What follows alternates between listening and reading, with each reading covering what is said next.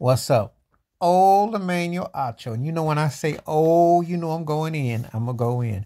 Cause I talk about Emmanuel Acho a whole lot on my live stream, not so much on the video, because I don't really pay that overrated jive turkey much attention. The brother from Coming to America. Yeah. Let me get into the African brother, won't I? People always say, well, you may not go at black folks. Yes, I do. And I have a real problem with non-African Americans who feel the need to try to talk about black folks that they don't really regularly associate with. Because Angel Reese is not going to necessarily be on Emmanuel Ocho's to listen to list. And come over here to the States, not all of them, but I'll come over to the States or come to Europe, and they try to act white and act like they comfortable and fit in with the massa, and they fit in with what they're told to do, because they have this duality that they're black, but they're not black like that. They're not going to take on the Negroid mindset. They're going to play go along, get along. So that's what you get. Now, he fed up good to the Fox machine. He fed up good to the mass on Fox. It's like, oh, I got to show out, show off. Call this woman all kinds of names. College player. But she got a ring. But then you see Snow White, Caitlin Clark, and you're like, oh, she's the greatest thing since sliced bread. Oh, Pillsbury dough, please keep land on me.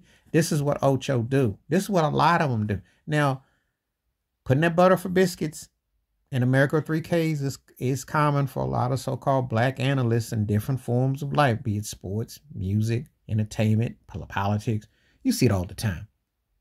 They go hand over fist, hands on their ankles, holy knees for the masses, to diss black people.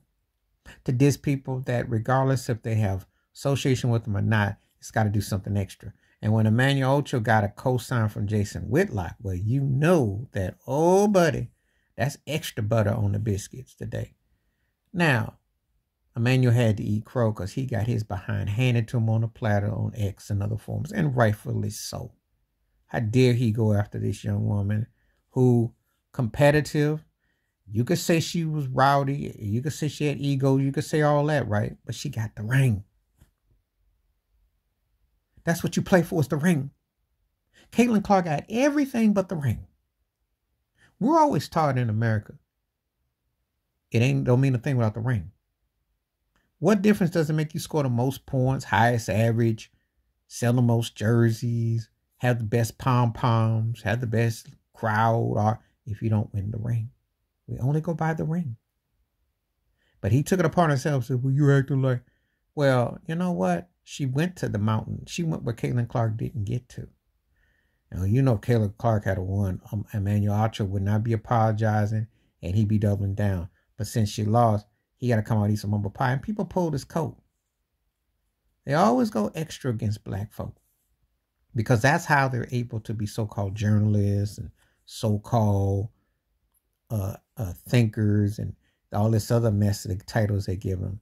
But the reality is you got to do extra to try to appeal to the massa who don't really respect you, because you're just another 2-bit third-tier jive turkey that they can replace you with, because they like more stiff-necked brothers no matter where you're from. But it is something fashionable to get a cat from Africa or from another planet who looks like us but hasn't had our experience to talk to the think tank.